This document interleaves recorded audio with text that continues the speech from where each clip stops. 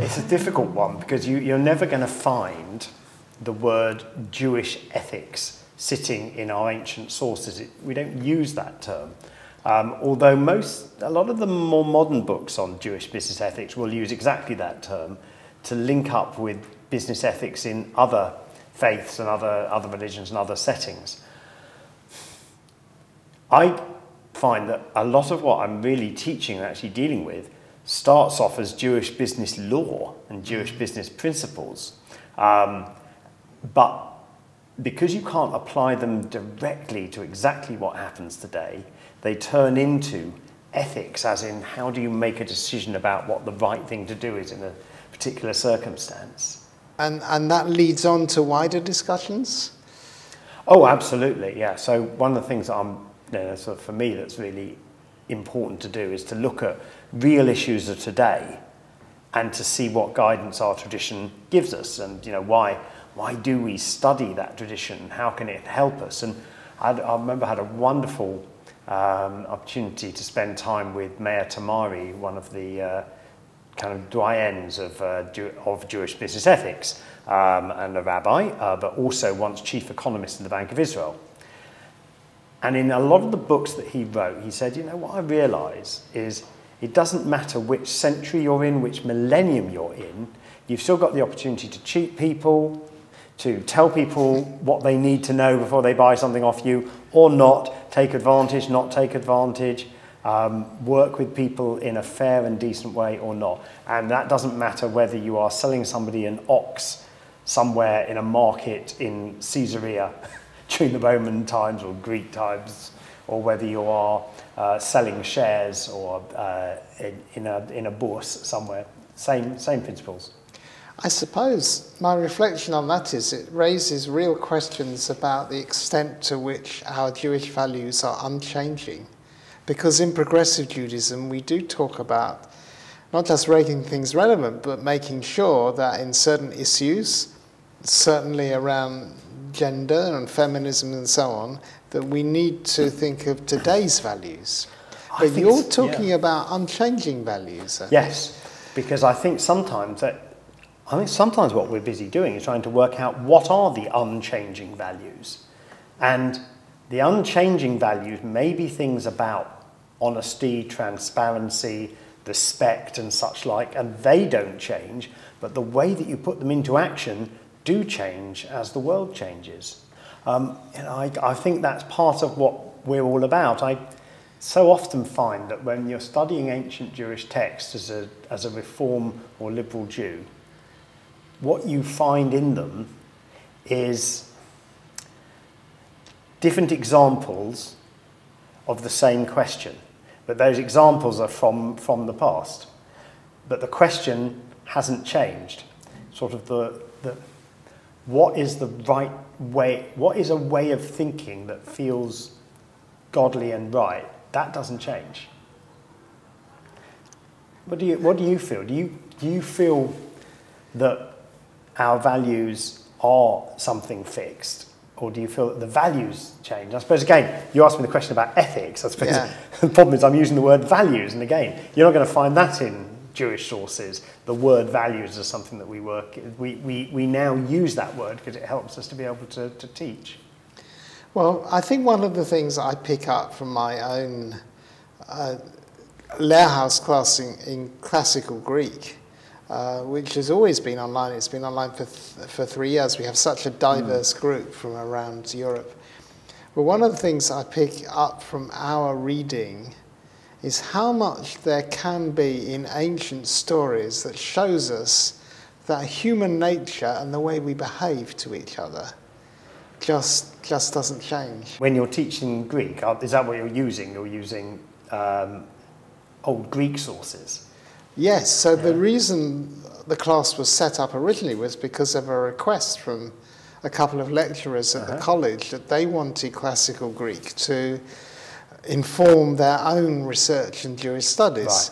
And there is a huge amount of ancient Jewish literature in Greek, starting with the Septuagint, which is the ancient translation of the Bible, the very first translation. but also a lot of books which are known as pseudepigrapha, which are forgotten about now, but really kind of a lot of them are like novels. So we've been studying one called The Testament of Job, which is like a sort of novella, imagining Job on his deathbed with his wife and new family gathered around him, telling them what happened to him, but embellishing the story in all sorts of fanciful ways which are not in the Bible. There are certain cultural concepts which are part of what we call the Hellenistic tradition, which didn't exist before. In the story of Adam and Eve, for example, when they realized that they were naked, before that it says they were naked but they were not ashamed. Yes. Now that's very unusual, because if you try and think of an ancient Hebrew term for embarrassment, it really doesn't exist in the same way. I know we got that. In fact, I think there's a thing in the Talmud, isn't there, about making someone's face turn white? Yes? Whereas we think of it as red. Yeah. But once you turn to Greek literature, there's quite a lot about that kind of concept and one's personal, emotional reaction to things that I don't think you'd really find in biblical literature in the same way. So it's interesting, going back to values and the words that we use in translation and why learn these different languages. A very important principle in Jewish business ethics is to avoid genevat da'at. Now, ganav, stealing, da'at, the mind, stealing the mind. What on earth does that mean? Now, in English, it doesn't mean anything.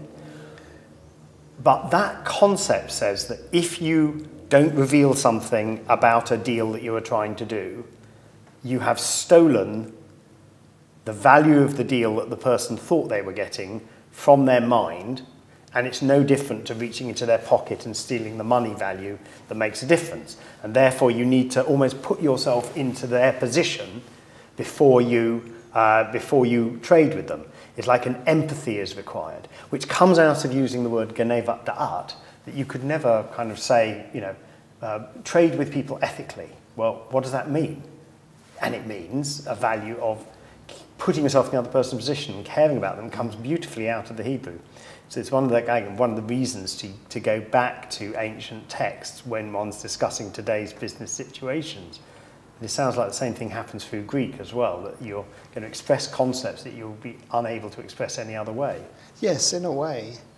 I'm really interested in that rabbinic concept of genevat da'at, and I was wondering, in that kind of way of thinking about it, is it always an individual's responsibility, or is there also a collective responsibility? Yeah, well, there's a collective responsibility in terms of effectively trading standards. Wow. How do you set things out? So one of the issues in genevat da'at is if you go to an agent who is selling, let's go for oxen, because as soon as you say selling oxen, you put yourself into a different century, who's selling oxen. Is it any different to going, you and me, buying or selling, I'm buying your ox or not? Right. And the sense is that the agent doesn't have the same level of information as you have. Therefore, they cannot be accused of stealing the mind for things that they don't know about. And then there becomes that question about what their responsibility is to find out about things. How much must they know about a defect? And then that question about what's the responsibility of a customer to tell them what they're going to use the ox for. So are they going to use it to slaughter it for meat, or are they going to use it to plough a field?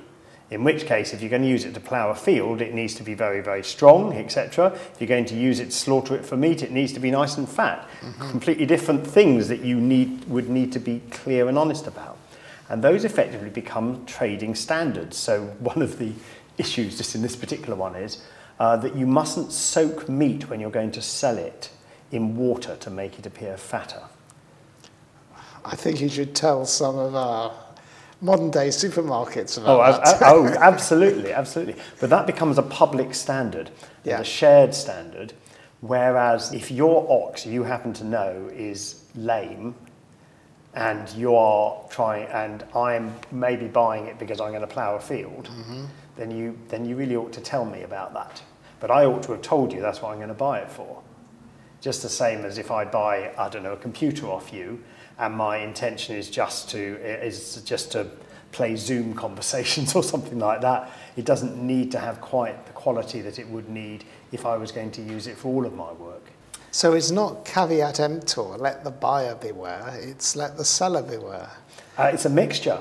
It's both of them. It's a sense that whoever you are, buyer or seller, you're a human being in that transaction. And I find that very special. So that takes you back to ethics, because it's still person to person. How do we work person to person? Are there links with Roman law? At times there are, definitely. You can see that there's market law that's coming from sources around us and that we are incorporating into Jewish law. That's also this idea of dina da malchuta dina. At times the law of the land is the law, meaning that if a standard is required from that country which is higher than your own standard out of halakha, then you ought to go for that. You need to start with that. But again, that's a big debate in itself. I mean, this is something that really informs my own thinking. I cannot believe that the principles and indeed details of our faith and our law have ever developed in isolation. And we've always been influenced and affected by the other cultures and faiths around us. Talking about, again, takes us a little bit back to language, because there are Persian terms, there are Latin terms, there are Greek terms in our texts for things to do with trade, with buying, with selling, with hiring, with firing, etc., that are because we're interacting with other peoples around us. And presumably when going back to Greek, when Greek is being used by Jews to write their stories, it's because that's who they're living amongst. Is that right? And that's their language. Absolutely. It was the language of Josephus, it was the language of Philo. In the Cairo Geniza there are bits of prayers and Haggadot in Greek, and it was a very widespread language.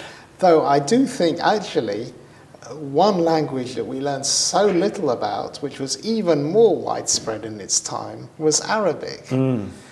Our communities do not realize that if you go back 1,000 years, 90% of Jews in the world either spoke or had some exposure to the Arabic language. And because that was a common language among the Muslims they were living with, from Baghdad to Spain, you've got a totally different culture of Jews and non-Jews speaking the same language from that which later developed in Europe, where Jews were speaking Yiddish and the non-Jews were speaking Russian, German, Polish, and so on. And I suspect, paradoxically actually, that in those countries, Jews were much more isolated because of it.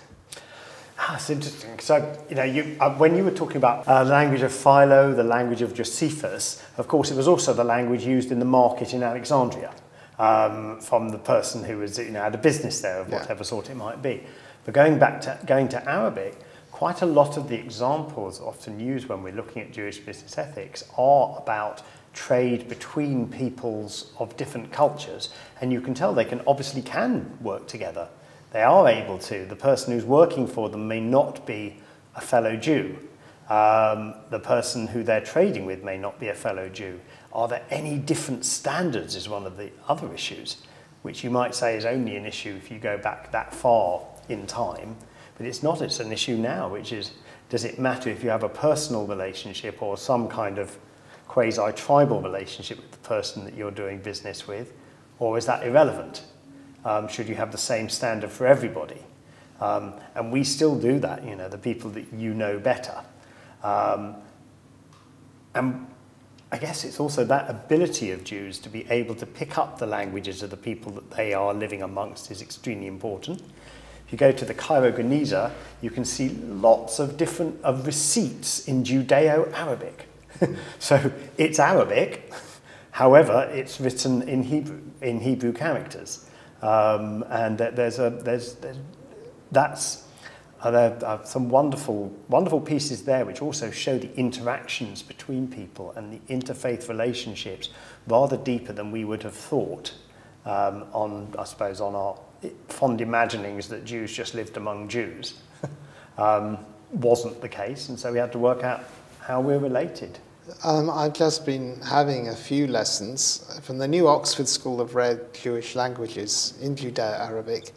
And one of the texts we were looking at was a prescription, a medical prescription, which is in Cambridge, in that Geniza collection, written in Maimonides' own handwriting, which is quite incredible.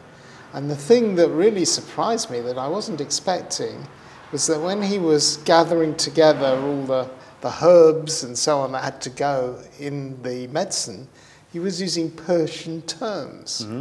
Now, I don't think... Written in Hebrew characters, yes, I take it? Yeah. Yes, absolutely. I don't think he ever visited Persia. But it's one of these things where the lecturer said that the name travelled with the substance, as it were. Yeah, absolutely. So, I mean, there are, of course, words which seem to be in Hebrew written, and you can understand them as English, like sandal, for example, and sack, each of which, that's what the Hebrew is, that's what the Aramaic is, etc., because these are trade terms. You talk about Maimonides, there's one interesting, among the interesting passages of Maimonides, there are millions, of course, is the idea of being able to overcharge somebody, to charge somebody an amount which gives you what would otherwise be seen as an excessive profit, and that it is possible to do that. There's a general principle that there's kind of a maximum price to be charged for something. You shouldn't take a profit basically of more than a sixth. But two people can set that aside as long as they both agree it. And the question is, in what circumstances would you ever do that? And one of them would be if the person who's got you whatever you wanted, let's say fine silks from China, has had an incredibly dangerous time to go and get them, has taken enormous risks, and frankly is not going to do it for a profit of a sixth, and therefore would you need to agree a larger profit margin. And this is in Maimonides' writing. Now, of course, he was part of there's connections between Jews in Egypt, Jews in Mumbai in India who'd already settled there, Jews in Yemen, etc. And presumably they must have had to deal with these different languages between them, just like we do, just as Jews do today. That whole concept of a restriction on profits is so fascinating because we don't have it today. I remember, was it in the 70s, a Labour government introduced price maintenance and set maximum retail prices for things. It didn't really do a lot for our economy. So one interesting Jewish business ethics issue that we'll look at in the course is what about utilities? Because utilities do have that. And that's partly how a whole bunch of companies have gone bust recently because they can't charge more. Again, what I love, going back to the language thing, is the word used for this is ona'ah.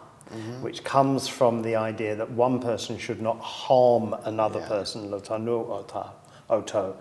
so harming, that overcharging somebody harms them, but also it goes the other way around. You know, you talked about caveat emptor, caveat vendor, that if you as the customer realise you've got yourself a ridiculous bargain, the seller should be able to come back and say, I'm sorry, I undercharged you for that. I need you to pay me more. And there was a system of market inspectors who could compare prices across in an area to make sure that that was actually fair. So, yes, it's people to people, and again, the language makes the difference to it.